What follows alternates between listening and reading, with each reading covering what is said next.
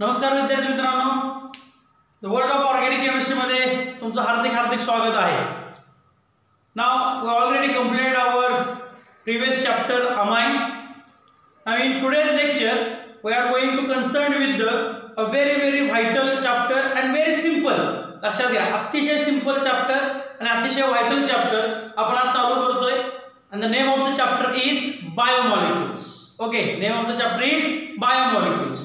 ज्याचं बायोलॉजी आहे त्याला हा चॅप्टर समजण्यासाठी अतिशय चांगला जाईल आणि ज्याचं मॅथ्स आहे त्यांना सुद्धा व्यवस्थितपणे लेक्चर ऐकलं तर व्यवस्थित त्यांनाही त्या ठिकाणी चॅप्टर समजून जाईल. कळतंय काय म्हणतोय?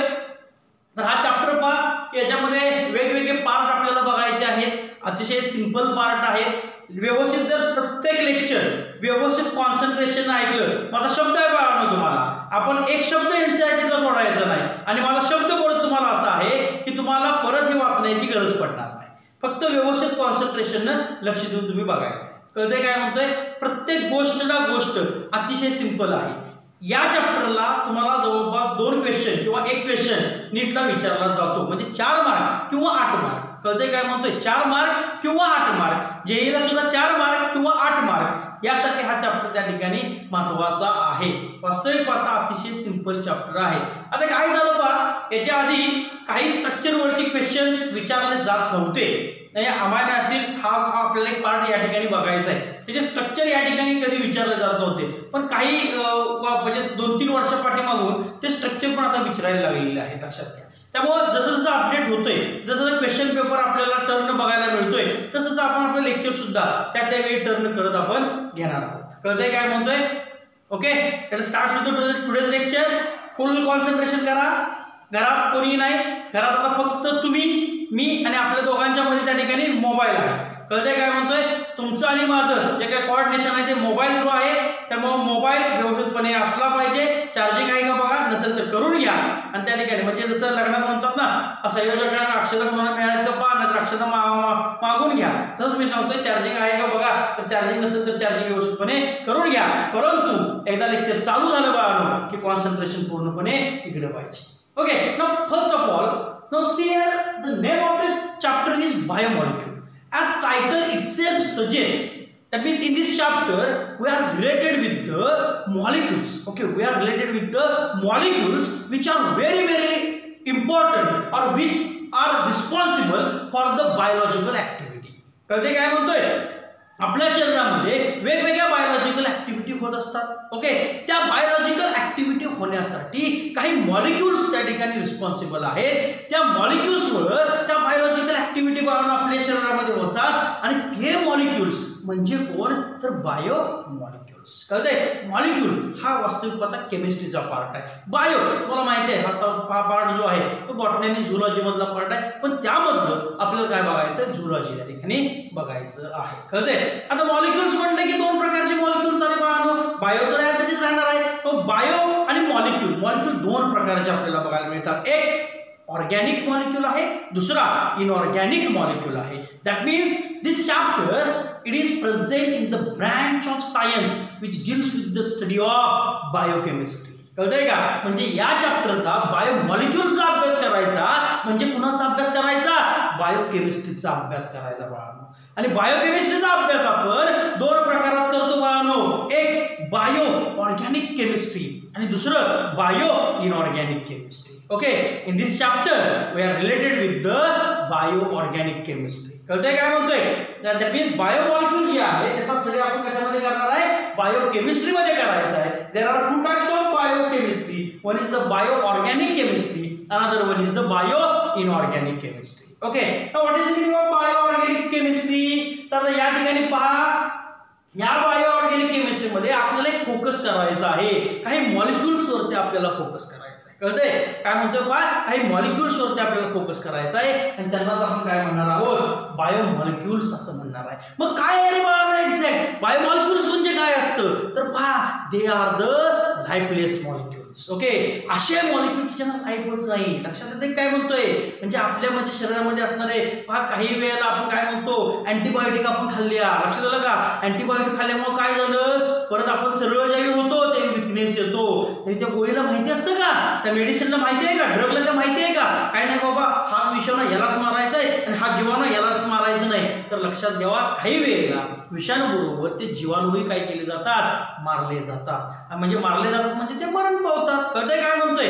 काही जे जीवाणू आहेत ते आपल्या घामावर वाटे बाहेर जातात, काही जे आहे ते युरिनद्वारे बाहेर जातात. म्हणजे आपल्याला जे अनवॉन्टेड मॉलिक्युल्स आहेत ते शरीर आपलं त्यावेळी काय करत असतं, त्यांना शरीरातून बाहेर टाकत असतं. लक्षात आलं काय म्हणतोय? म्हणजे हे जर मॉलिक्युल साठून राहिले तर ते पॉइझनस होतात. लक्षात घ्या, आपल्या शरीरासाठी ते घातक असतात. त्यामुळं आपल्या शरीरामधून ते मॉलिक्युल सारखे काय होत राहतात, बाहेर टाकले जातात. ते परत तयार होतात, परत ते मरतात, परत बाहेर जातात. आपण सांगू शकतो का ते कधी मरणार आहे? नाही. आणि म्हणून त्यांना आपण काय म्हणतो, लाईफलेस असं म्हणतो. कळतंय? That means the biomolecules is nothing but the what is the definition of biomolecules? Biomolecules are the lifeless molecules. काय म्हणतोय पहा, ते कसे आहेत? लाईफलेस मॉलिक्यूल आहेत. आणि ते कशासाठी रिस्पॉन्सिबल आहेत पहा, तर हे लाईफलेस मॉलिक्यूल्स आहेत. ते काय करतात, ओके, एक स्पेसिफिक मॅनरने एकमेकांमध्ये कंबाईन होतात. ओके, तर biomolecules which are लाईफलेस molecules which are combining in a specific manner. कळतंय का? ते काय करतात, एक स्पेसिफिक मॅनर मध्ये कंबाईन होतात आणि काय करतात, आपले जे काय रेग्युलरिटी ग्रोथ जी आहे ते कंट्रोल करण्याचं काम करतात. लक्षात आलं काय म्हणतोय? किंवा आपण काय म्हणू शकतो पहा, these R the लाईफलेस molecules which controls the biological activity in our body. आपल्या बॉडी मधल्या बायोलॉजिकल ऍक्टिव्हिटी जी आहेत त्या कंट्रोल करण्याचं काम कोण करतं बाळांनो? लक्षात घ्या, हे लाईफलेस मॉलिक्युल्स करतात. and these lifeless molecules are nothing but the biomolecules. कळतंय काय म्हणतोय? The biomolecules is defined as the lifeless molecules which are combined in a specific manner to regulate the biological activity or growth. कळतंय का? किंवा आपण काय म्हणू शकतो, lifeless molecules which controls our biological activity. These molecules are considered as the biomolecules. Okay, आपल्याला काही molecule वरती फोकस करायचा आहे पहा. वेगवेगळे मॉलिक्यूल्स आहेत. Different types of biomolecules R there. See here, here is the carbohydrate, biomolecule, protein, nucleic acid, vitamins, hormones, enzymes, lipids, fats and oil. These are the biomolecules. की जे काय करतात, आपल्याला ग्रोथ करण्याचं, आपल्याला सस्टेन करण्याचं, आपल्या शरीराचे डेव्हलपमेंट करण्याचं काम जे करतात त्यांना आपण काय म्हणतो, लाईफलेस मॉलिक्युल्स म्हणतो. त्यांनाच आपण काय म्हणतो, बायोमॉलिक्युल्स म्हणतो. बायोमॉलिक्युल्स कोण आहेत? तुम्हाला क्वेश्चन विचारला जातो बाळांनो, which of the following is the biomolecule, आणि तुम्हाला दिलं जातं कार्बोहायड्रेट, प्रोटीन, विटॅमिन, ऍसिटोन. काय संबंध आहे का ऍसिटोनचा रे? नाही. कळतंय का? ऑर्गॅनिक आहे, but this is not biomolecule. कळते काय म्हणते? These are the biomolecules: carbohydrate, protein, nucleic acid, vitamins, hormone, enzyme, lipid, fats and oil. Okay, all these having their specific function. त्या प्रत्येकाचं शरीरामध्ये असणारं एक स्पेसिफिक फंक्शन आहे बाळांनो. फॉर एक्झाम्पल, मला जास्त काम करायचं आहे, मला जास्त अभ्यास करायचा आहे. ओके, अभ्यास करून थकवा येतो, आपण चहा पितो बाळांनो, बरोबर ना? मम्मीला लगेच हाक मारतो, अरे मला कंटाळा आलाय मम्मी, माझं डोकं फार दुखायला लागलंय, भरपूर अभ्यास करून. करताय का नाही अभ्यास मला माहिती नाही, परंतु म्हणता तरी अभ्यास करून माझं डोकं जड येतंय, बरोबर? मग काय पाहिजे तुम्हाला? चहा द्या किंवा काय द्या, कॉफी द्या. ओके, ते काय आहे? Okay, this R the carbohydrate, one type of carbohydrate. का आपण असं म्हणतो त्याला? साखर आहे त्याच्यामध्ये बाळांनो. ओके, चहामध्ये साखर टाकतो आपण. किंवा पाय एखादा बेशुद्ध पडलेला असतो, ओके, किंवा एखादा चक्कर येते, आपण काय म्हणतो रे बाळांनो त्याला? अरे चॉकलेट कुणाकडे असेल तर द्या त्याला, किंवा साखर जरा चाला त्याला. ओके, का असं म्हणतो? Because this is a carbohydrate, a quick source of energy. Carbohydrate म्हणजे काय असतं? कशाचं काम करतं? Quick source of energy. कळतंय का? डायरेक्ट त्याचं एनर्जी मध्ये काय केलं जातं? रूपांतर केलं जातं. त्याच्यावरती कुठली दुसरी प्रक्रिया आपल्याला करावी लागत नाही. ज्यावेळी कार्बोहायड्रेट आपण घेतो त्यावेळी डायरेक्ट एनर्जी मध्ये त्याचं आपण काय करू शकतो? कन्व्हर्जन करू शकतो, किंवा डायरेक्ट एनर्जीच्या फॉर्म मध्ये आपल्याला ते कार्बोहायड्रेट मिळू शकतं. कळतंय काय म्हणतोय? चक्कर आल्या, आपण म्हणतो का इंजेक्शन आणूया, जावा पळत पळत जावा इंजेक्शन घेऊन या कोणतरी, जावा पळत पळत सलाईन लावूया त्याला. ओके, सलाईन लावावं लागते, पण प्रायमरी स्टेजला आपण काय देतो? त्याला चॉकलेट देतो किंवा साखरचा. लक्षात घ्या, क्विक सोर्स ऑफ एनर्जी. जर आपल्याला एनर्जी पाहिजे असेल, आपल्याला जर वर्क करायचं असेल, हा फिजिक्स पण याच्यामध्ये आहे, एनर्जी आहे, वर्क आहे. ओके, थर्मोडायनामिक्सचा पार्ट आहे, वर्क आणि हीट याचं रिलेशन आपण थर्मोडायनामिक्स मध्ये बघतो. वेगवेगळ्या गोष्टी या ठिकाणी कंबाईन आहेत पहा. म्हणजे आपल्याला जर जास्त वर्क करायचं असेल तर आपल्याला जास्त एनर्जी लागणार. जेवढी जास्त एनर्जी आपण खर्च करतो तेवढा आपल्याला कोण खर्च होतं? कार्बोहायड्रेट खर्च होतं. कोण खर्च होतं? कार्बोहायड्रेट खर्च होतं. ओके, प्लांट मध्ये कोण आहे सांगा बाळांनो? Power house of energy mitochondria. कोण आहे? Mitochondria. Power house of energy म्हणतात. ओके, माझ्याकडे बघून तुम्हाला काय वाटतंय? कोण आहे पॉवर हाऊस ऑफ एनर्जी? अरे माझं पोट जरा मोठं झालंय. Okay, power house of energy असं म्हणू शकतो. Just kidding. ओके, असं काय असत नाही. कार्बोहायड्रेट पॉवर ते काय जनरेट करतात? पॉवर एनर्जी देतात. लक्षात आलं?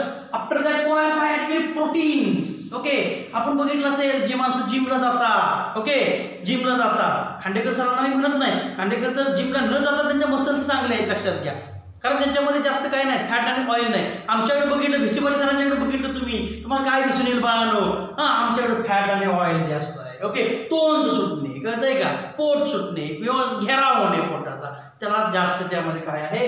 फॅट आणि ऑइल आहे. मसल स्ट्रॉंग होण्यासाठी जिमला जे माणसं जातात ते प्रोटीन प्लस शेक घेतात. पहा, प्रोटीन घेतात. ओके, पल्सेस खातात, भरपूर प्रमाणात अंडी खातात, केळी खातात, मसल स्ट्रॉंग करण्यासाठी. म्हणजे what is the function of this protein? To develop muscle, strong muscles in our body.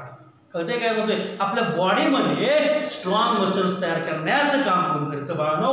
Protein. कळतंय? आफ्टर दॅट कोण आहे? Nucleic acid. Very very very important part. एखादा बाळ जन्म झाला, एखाद्या बाळाचा जन्म झाल्यानंतर लगेच काय म्हणतात? माणसं बघायला येतात, पाहुणे बघायला येतात आणि नक्की म्हणतात हा आईवरती गेलेला आहे, हा बापावरती गेलेला आहे, अगदी बापासारखा दिसतो, अगदी आईसारखा दिसतो. त्यानंतर मोठा होतो, तो गुण उधळतो आणि नंतर म्हणतात कुणावर गेले कुणास ठाऊक गारठ. बरोबर ना? पहिल्यांदा काय म्हणतात? हा आईसारखा दिसतोय, हा कोणासारखा दिसतोय? बापासारखा दिसतोय. त्याचे डोळे पहा. ओके, घारुळ डोळे. त्याचे डोळे पहा, निळशार डोळे आहेत. ओके, म्हणजे वेगवेगळे प्रत्येकाची नाकाची जी काही जडणघडण ती वेगळी आहे, डोळ्यांची जडणघडण वेगळी आहे, ओठांची जडणघडण वेगळी आहे, हातापायांची जडणघडण वेगळी आहे. का होतं असं? हे due to the nucleic acid. कळतंय? म्हणजे ह्याच्यामध्ये वेगवेगळे जीन्स आहेत. लक्षात घ्या, कोडिंग आणि डिकोडिंग आपण जे म्हणतो, लक्षात घ्या, भरपूर प्रमाणात जीन्स आहेत. जर त्या जीन्स मानवानं जर डिकोडिंग केलं, जर कळालं मानवाला की हा जीन्स रिस्पॉन्सिबल आहे उंचीसाठी, हा जीन्स रिस्पॉन्सिबल आहे गोऱ्या कलरसाठी, हा जीन्स रिस्पॉन्सिबल आहे घारोळे डोळ्यांसाठी, तर काय होईल? उत्क्रांती होईल, प्रचंड मोठी उत्क्रांती होईल. एम्ब्रियो स्टेजला लक्षात घ्या, हा जीन्स काढला, मला गोरा मुलगा पाहिजे ना, गोरा जीन्स काढला, एम्ब्रियो स्टेजला मी काय केला? इम्प्लांट केला. पोरग नक्की ते काय होणार? ओके, गोरं होणार बा. कळतंय? दॅट मीन्स कॅरेक्टर जे आहे, कॅरेक्टर हेरिडिटरी कॅरेक्टर जे म्हणतो आपण. Okay, transmission of hereditary character from one generation to another generation, this is the function of nucleic acid. Okay, त्याच्यामध्ये दोन पार्ट आपल्याला बघायचे बाळांनो. One is the DNA, another one is the RNA. डीऑक्सिरायबोज nucleic acid and रायबोज nucleic acid. त्याच्यामध्ये परत तीन प्रकार पडतात बाळांनो. ओके, आरएनए, एमआरएनए, टीआरएनए, त्यांची फंक्शन परत वेगळी आहेत. ओके, त्याच्यामध्ये प्युरिन्स कोणतरी आहे, त्याच्यामध्ये नायट्रोजनस बेसेस आहेत, प्युरिन्स आहेत, पिरिमिडिन्स आहेत, कोणतरी ॲनिलीन आहे, ग्वानिन आहे, सायटोसिन आहे, ओके, थायमिन आहे. वेगवेगळ्या गोष्टी त्या ठिकाणी आहेत. आपल्याला त्या ठिकाणी पाहायचं आहे की कोणत्या गोष्टी आहेत आणि कशा पद्धतीने ते यूज केल्या जातात. ओके, हे फंक्शन कोणाचं आहे? Nucleic ऍसिडचं. That means transmission of hereditary character from one generation to another generation, this is the function of okay nucleic acid. That was the next point, vitamins. Okay, कोण? Vitamin. लक्षात घ्या, अतिशय महत्वाचा part. एकमेव, okay, एकमेव biomolecule, मी परत याला सांगतो बाळांनो, एकमेव बायोमॉलिक्यूल की ज्याचं त्यानं वर्चस्व ठेवलेलं आहे, एकमेव हा बायोमॉलिक्यूल विटॅमिन आहे. तो म्हणतो शरीराला आपल्या, मी तुझ्या शरीरात तयार होणार नाही, जा तुला काय करायचं ते कर जा, तू काय पण खा, मी तयारच होणार नाही. काय म्हणतो तो? तू काय पण खा, मी तयारच होणार नाही. Okay, that means the vitamins, एवढंच एकमेव फक्त बायोमॉलिक्युल्स आहे की जे आपल्याला बाहेरून घ्यावं लागतं. Okay, that means vitamins is the only biomolecule which cannot be, okay, which cannot be present in our body. Okay, always ते आपल्याला कुठून घ्यावं लागतं? बाहेरून घ्यावं लागतं, by using a healthy diet. Okay, अतिशय हेल्दी डाएटवरून आपल्याला त्या ठिकाणी काय करावं लागतं? विटॅमिन घ्यावं लागतं. डॉक्टर म्हणतात का विटॅमिनची कमतरता आहे. लहान मुलामध्ये जर आपण सकस आहार दिला नाही त्यांना मुडदूस होतो, त्यांना रातांधळेपणा होऊ शकतो, त्यांना बेरी होतं, त्यांना स्कर्वी होतं. ओके, वेगवेगळे त्या ठिकाणी डिसीज होतात. लक्षात आलं? रातांधळेपणा, मुडदूस वगैरे म्हणतात. उन्हाळा ठेवा, कोवळ्या उन्हाला ठेवा, कशासाठी ठेवा? विटॅमिन डी मिळतं, विटॅमिन ए त्या ठिकाणी मिळालं पाहिजे. वेगवेगळ्या गोष्टी आहेत. मग एक्झॅक्ट विटॅमिन ए काय आहे, विटॅमिन बी काय, तोंड येतं आपल्याला. लक्षात घ्या, आपल्याला काय होतं? गरे उठतात, मुख्य छाले, हिंदीमध्ये त्याला काय म्हणतो आपण, मुख्य छाले. ओके, पण त्याच्यामध्ये आपण काय लावतो, एक स्वीट टेस्ट असणारी क्रीम लावतो, त्यात ग्लिसरीन असतं. काय असतात, ग्लिसरीन. आणि त्याच वेळी तुम्हाला एक कॉम्प्लेक्स देतात पहा, त्या गोळीचं नाव आहे बी कॉम्प्लेक्स. काय आहे, बी complex. It is a mixture of various vitamins, vitamin B1, B2, B6, B12, okay, B5, हे वेगवेगळे त्या ठिकाणी, फॉलिक ॲसिड, वेगवेगळ्या विटॅमिनचं काय आहे त्या ठिकाणी मिक्सचर आहे. आणि त्या मिक्सचरमुळं मुख्य छाले जे आहेत ते कमी होतात. लक्षात आलं काय म्हणतोय, म्हणजे only vitamin is the biomolecules, की हा आपल्या शरीरामध्ये तयार होत नाही. आपल्याला ऑलवेज तो कुठून घ्यावा लागतो, बाहेरून घ्यावा लागतो. Okay, after that hormones. Okay, hormone and enzyme, these R the very vital biomolecules. पण याचा जास्त अभ्यास आपल्याला करायचा नाही. पहा, आपल्याला या चॅप्टरमध्ये मॅक्झिमम अभ्यास कोणाचा करायचा, कार्बोहायड्रेट, प्रोटीन, न्यूक्लिक ऍसिड आणि व्हिटॅमिन. याच्यामधला व्हिटॅमिन हे वेगवेगळे पार्ट लक्षात घ्या. CBSE मध्ये आहेत आणि बोर्डाने काढून टाकलेले आहेत. आपल्याला त्याच्यामध्ये काय बघायचं नाही. आपल्याला होल त्या ठिकाणी चॅप्टर जो आहे तो चांगल्या पद्धतीने घ्यायचा आहे. फक्त याच्यावरती आपल्याला जास्त फोकस करायचा नाही. हार्मोन, एन्झाइम वगैरे याच्यावरती जास्त आपल्याला फोकस करायचा नाही. कळते काय म्हणतोय. फॉर एक्झाम्पल आता त्या ठिकाणी हार्मोन, वेगवेगळे हार्मोन आहेत. आता तुमची स्टेज जी आहे ती कशी स्टेज आहे, हार्मोनल चेंजेस होत आहेत तुमच्यामध्ये. तुम्ही आता वयात येणं हे जे म्हणतात हार्मोनल चेंज, तुम्ही कुणाचंही ऐकत नाही, कुणाच्याही बापाचं तुम्ही ऐकत नाही, ते हार्मोन तुम्हाला ग बसून देत नाही. कळते काय म्हणतोय, म्हणजे त्या ठिकाणी म्हणतात ना 16व्या वर्षी धोक्याचं हे गाणं निघालं होतं. ते का म्हणत होतं, कारण त्याच वेळी हार्मोनल चेंजेस होतात शरीरामध्ये. बाळा लक्षात घ्या. कळते काय म्हणतोय, त्यामुळे हार्मोन सुद्धा अतिशय महत्वाचे आहेत. ओके, हार्मोन सुद्धा अतिशय महत्वाचे आहेत. आपल्याला ते त्या ठिकाणी पाहायचे आहेत. जास्त स्टडी नाही करायचं, थोडीशी इन्फॉर्मेशन मी तुम्हाला त्याची देत जाईन. एन्झाइम आहे, एन्झाइमचा आपल्याला अभ्यास त्या ठिकाणी करायचा आहे. वेगवेगळे एन्झाइम्स आहेत, इन्व्हर्टेज आहे, डायलेज आहे, अमायलेज एन्झाइम आहे, एन्झाइम आहे. वेगवेगळे त्या ठिकाणी एन्झाइमचा आपल्याला यूज करायचा आहे. त्यामध्ये कन्व्हर्जन जे आहे, ओके, कन्व्हर्जनसाठी आपल्याला त्या ठिकाणी लागतं स्टार्चचं कन्व्हर्जन ग्लुकोजमध्ये करायचं असेल, हे वेगवेगळे पार्ट आहेत. आपण त्या ठिकाणी नंतर बघणार आहोत. लिपिड्स पण आपण त्या ठिकाणी बघणार आहोत. Fat and oil okay, less important आहेत. त्यांचं प्रत्येकाचं थोडंसं फंक्शन आहे, बट व्हायटल प्ले जे रोल करतात शरीरामध्ये ते कोण आहेत, carbohydrate, protein, nucleic acid, vitamin, हे सुद्धा आहे. हे सुद्धा महत्वाचे तितकेच आहेत. लक्षात आलं काय म्हणतोय. पण आपल्याला अभ्यास यांचा जास्त करायचा नाही. आपल्याला मॅक्सिमम अभ्यास कोणाचा करायचा आहे, कार्बोहायड्रेट, प्रोटीन, न्यूक्लिक ऍसिड, व्हिटॅमिनचा. कळतंय काय म्हणतोय, ज्यावेळी कार्बोहायड्रेट आपला कंप्लीट होईल ते 50% सिलेबस आपला बायोमॉलिक्युलचा कंप्लीट होतो. बघा कळतंय काय म्हणतोय, कशामध्ये 50% सिलेबस कार्बोहायड्रेट मध्ये आपला कंप्लीट होईल. दिस is all about the just introductory part of बायोमॉलिक्युल. कळतंय काय म्हणतोय. परत एकदा तुम्हाला आवाहन करतो, प्रत्येक लेक्चर बायोमॉलिक्युलची व्यवस्थितपणे ऐकायची, शांतपणे ऐकायची, तुम्हाला व्यवस्थितपणे सर्व पार्ट कळून जाईल. लक्षात घ्या, हे फक्त जस्ट इंट्रोडक्टरी लेक्चर तुम्हाला दिले, तुम्हाला जस्ट बघायचं आहे. याच्यामध्ये फक्त तुम्ही हा चार्ट घेऊन काढला तरी बाद झालं, याच्या व्यतिरिक्त याच्यामध्ये काही नाही. Okay, thank you.